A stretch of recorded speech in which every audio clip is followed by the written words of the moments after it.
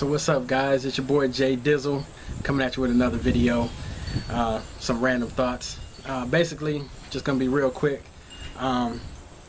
This video is I got a question the other day at work. Why I started my YouTube channel and my fitness journey, and basically the answer is simple: because I was sick and tired of being sick and tired. I was tired of looking like a slob, being, tired all the time,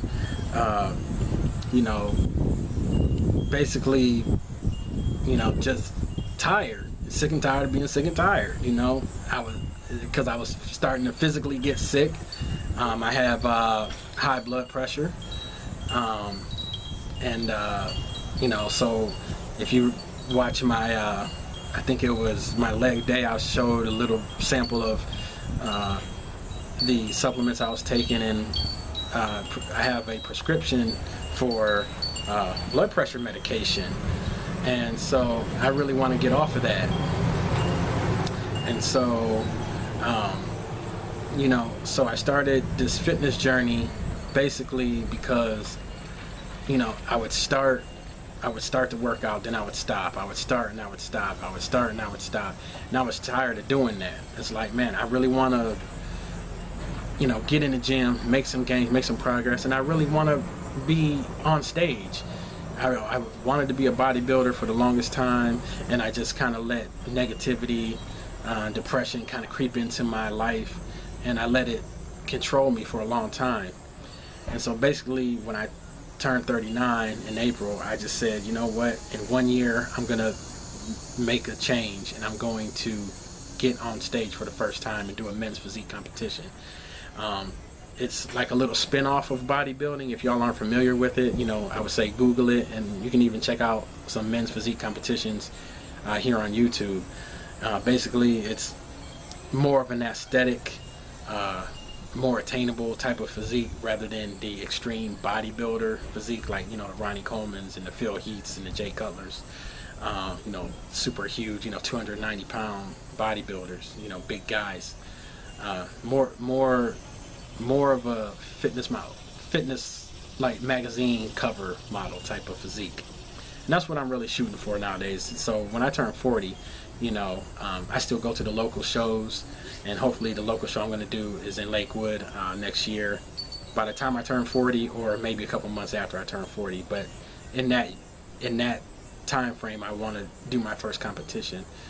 And so I started my YouTube channel basically to stay accountable, because now that I'm gaining subscribers, and I have 85 followers now on my Facebook page, Jay's Fitness Journey 11 on Facebook. That's more motivation.